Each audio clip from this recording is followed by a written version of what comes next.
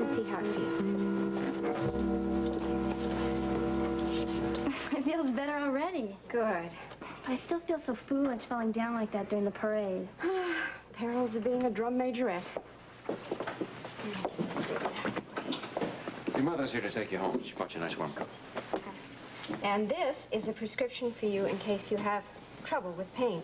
I don't expect you're going to need it. I think you'll really find that the worst of it is over. Thank you. But one thing that you do have to do is you have to stay off that foot just for a little while. Go home, sit down, put your foot up. Watch TV. I heard that they're going to rerun the parade on the news. You might be able to see yourself marching past the reviewing stand. Thank you, Dr. You're Weber. welcome. Oh, your shoe. You don't want to go with that. Can't forget that. Okay? Yeah. All right.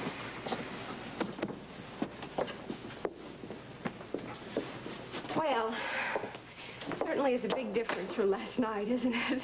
Last night, that terrible accident, and today all we've had is cold noses, cold toes, and one sprained ankle. Lesley, do you have any idea if Diana made it to the parade today? No, I haven't. Strange. Well, I think we were successful in calming Jeff down. You think we were? Yes, I got a call from him. He'd gone over to see Diana to try and explain how he felt, and he wanted to apologize for some of the things he said to us. But you sound like he didn't see her. No, he wasn't able to find her. He thought possibly that she'd left for the hospital already. Maybe she did. Maybe she joined the rest of the nurses in the parade. Oh, I guess that's a possibility. He was a little bit upset when he couldn't talk to her. He thought for a second maybe she'd taken PJ and just run off somewhere. Oh, no, Diana's not going to do that. She has legal rights, and I'm sure she realizes that. Yeah. Has Jeff talked to Steve? He didn't say, but I think he was trying to get legal advice first. Oh, really? Well, that sounds good. That sounds like maybe you're right. Maybe we did get through to him. Dr. Weber? Yes. The nurse said that you didn't have a patient at the moment, so, Oh, yes.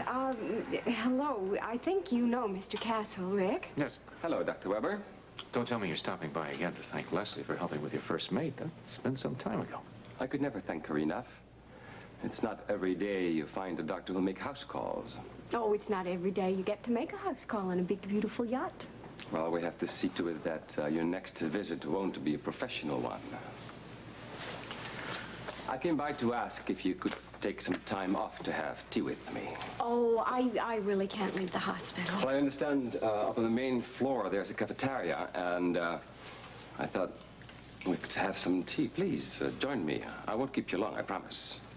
Well... No, please go. I can hold down the fort while you're gone. Please. In that case, I'd love to. Thank you. Thank you. Doctor? Yes, fine.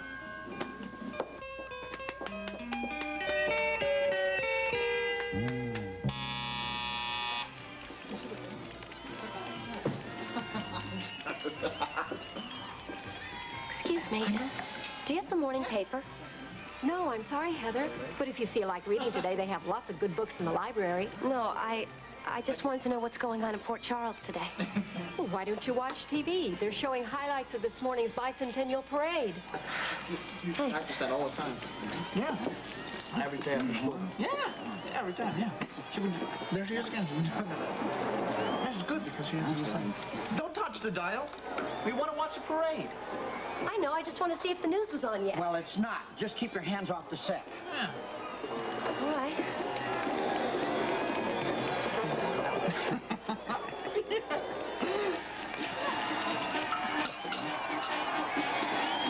They must have found Diana's body by now. Joe, I want your word. Anything you learn about this case never leaves this room. Otherwise, I'll break you. You have my word. All right, now that we've settled that, let's get down to business. How does Ann Logan spell her first name? A-N-N or A-N-N-E, as it is on that kitchen floor? It's got an E on the end, but damn it, Hey, will you please keep your voice down? We don't want to disturb Mrs. Grant. Burt, I am trying to tell you, somebody wrote A-N-N-E and Diana's blood in there, yes. But does that mean that Ann Logan killed Diana Taylor? Joe, Diana Taylor's fingertips were covered with blood. So you're absolutely convinced that she tried to write the name of... Friend, huh?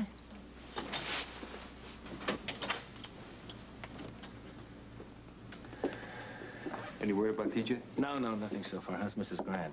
I finally got her to drop off. Is it possible that this maniac who killed Diana could have taken PJ? I'm wondering the same thing. Say your prayers, Howard. I have been, Joe. Look, I'd like to get out of here for a little while. That's all right with you. Well, it's okay with me. I'm sure, Mr. Lansing, I don't have to tell you not to mention this case when you're on the outside. Don't talk to anybody. I wouldn't do anything to keep you from catching this maniac who killed Diana. I just want to, ask on the neighborhood, see if anybody's seen PJ. Well, good luck. All right, if Mrs. Grant wakes up, tell her I'll be right back. Will do. Any word on the kid? Not yet, but we haven't searched the entire building. Okay. Go on. Captain, What's up? I talked to a neighbor across the hall. She said she saw a woman right outside Mrs. Taylor's door last night. What? She's out in the hallway if you want to talk to her. Oh, sure I do. Did she say anything about this lady she saw? Just that she was young and was wearing a nurse's outfit. Oh, come on. Hey, you can come along, Joe.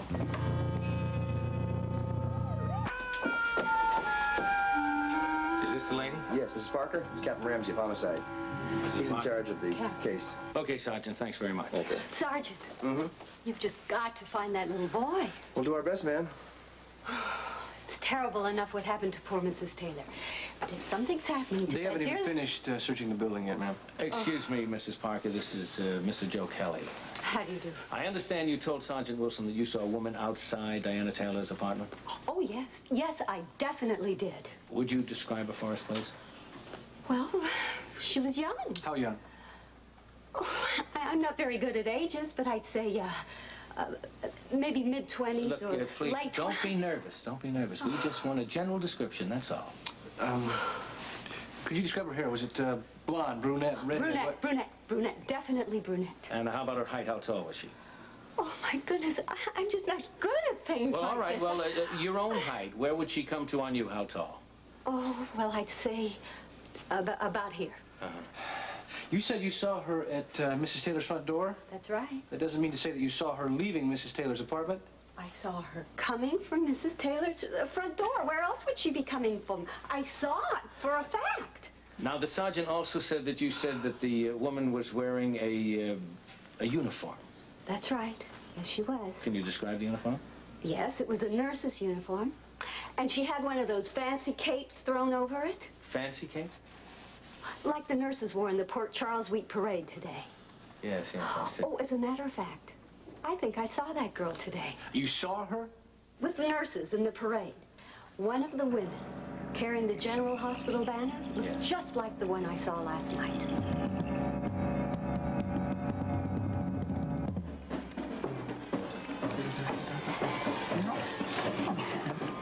It won't be long now. They'll find Diana's body.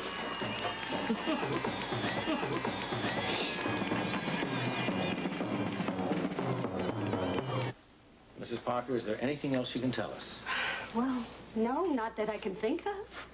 Well, was she wearing a hat? Was she carrying a purse? If so, what kind of a purse did she have? Well, no, because she was carrying so much stuff. She was carrying stuff? Well, clothes or something. The woman was carrying clothes? Well, I didn't pay much attention because I didn't think anything about it at the time. But, well, everything looks sort of alike. Well, what do you mean alike? In shape and color? Color, that's it. Sort of like the color of the cape she had thrown over her. The nurse's cape?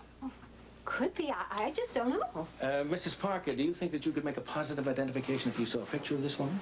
Oh, yes. Like I said, I thought I saw her today.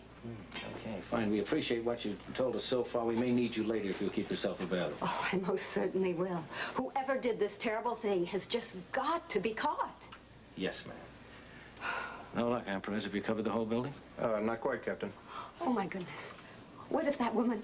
What if under all those capes she... Oh, now, please, Mrs. Parker, don't even put a thought like that in your mind. Mrs. Parker, maybe... We haven't finished the search yet, ma'am. Apartment, and that way you'll be available if Captain Ramsey needs you. Yes, go ahead. All right. So where do we stand, Perez? Well, no sign of the boy from the top floor down to this floor, but we still have the basement to cover. Well, you go check with Wilson, see if he's found out anything, and then come back and report to me, huh? Yes, sir.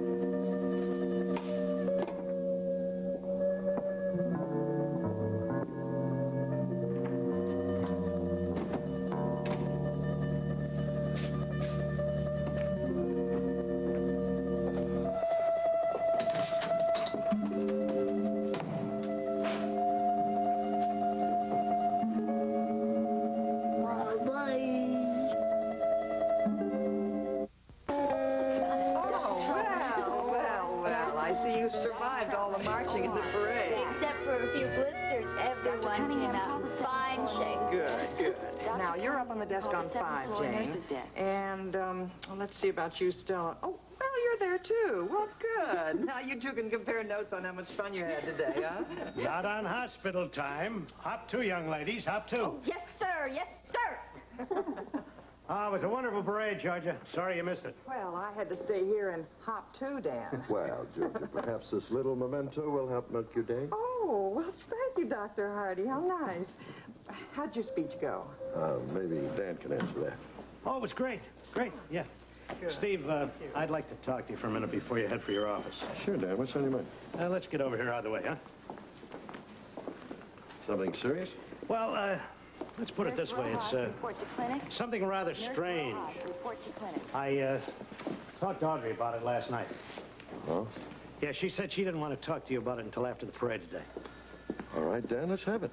Well, I was working late last night with some last-minute details for the parade when Jeff came in here like a man possessed. What was wrong with him? I wish I could answer that. I just don't know. Was he drinking again? Oh, no. No, absolutely not. But he came charging in here and demanded the keys for the records room on the 4th floor. Pediatrics? What for? I don't know. But he just grabbed the keys from Georgia, went up there, and he went through the files without authorization. Good Lord. I know Jeff's been going through an awful lot lately, but to let it interfere with his professional sense of right and wrong. Well, Rick tried to take charge and smooth things over for the nurses and me. One brother protecting another. Well, nobody breaks the rules around here. Nobody. Oh, no, wait a minute, Steve. Don't be too hard on him. You know, I wouldn't have told you this, except I thought you ought to know. You know, there's got to be a good reason for Jeff behaving this way. And I intend to find out. Oh, look, Steve. Don't worry, Dan. I'll take care of the situation. Any messages for me, Georgia? Oh, yes. Here they are, Dr. Hardy. And there are 3 here from Jeff Weber that are urgent. He's waiting for you up in your office. Good, good. Oh, Steve. Hi. How was the parade? Oh, the parade? It went fine. And how are things down in emergency? Pretty much under control. All the patients from last night's accident were taken care of, and today's just been minor stuff due to the parade. I don't think that you've met Mr. Castle, Tony Castle. This is Dr. Steve Hardy. He's our chief of staff. How do you do? It's nice to meet you, Dr. Hardy.